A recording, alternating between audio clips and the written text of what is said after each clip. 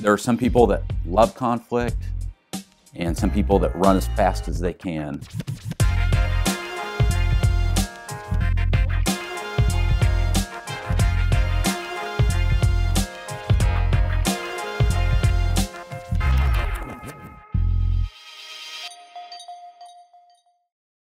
Internal conflict will keep ministries from growing. Internal conflict.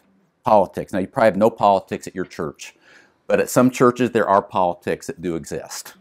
I think about every church has politics, whether you're a small church or whether you're at a big church. I met with a pastor and his wife at a real small church Friday, and they're doing great things and their church is growing, but man, they are struggling with some politics of just people. Some people that are good people, but they've been at the church for 100 years, and really, they want the church to grow, but they don't want things to change for it to grow. So how do you wrestle through that one? They had a consultant come in, and the consultant told them a couple weeks ago that if the 1950s come to visit your church, they're going to feel right at home. So it's time to make some changes. And it's like, wow, that's strong, but you know what?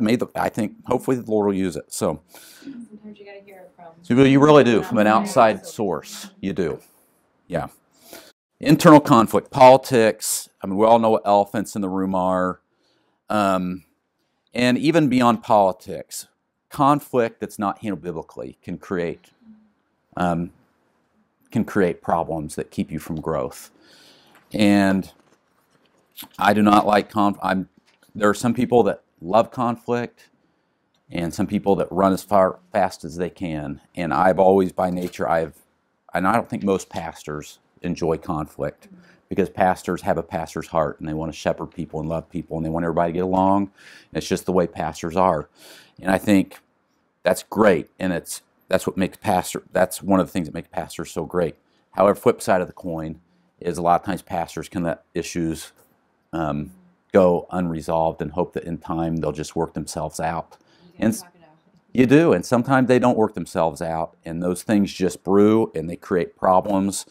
It's easier, I heard a long time ago, it's easier to contain a spark than a fire. And if you and I can get in the habit of dealing with problems when they're sparks, rather than when they grow weeks and months later into fires, it's so much easier. And a lot of times those sparks can be handled with just a quick phone call if you hear of a problem. And I do feel like I'm better at this at age 43 than I was at age 23 or 33. And that is, if I hear of something, it's a lot easier for me to just jump on the phone and, hey, I heard something happen Sunday. Can we talk through this? And let's just talk through it. Not at all mastered this, but I am learning with these few gray hairs that are popping through. I try to keep my hair short so the gray hairs don't show, but they are popping up.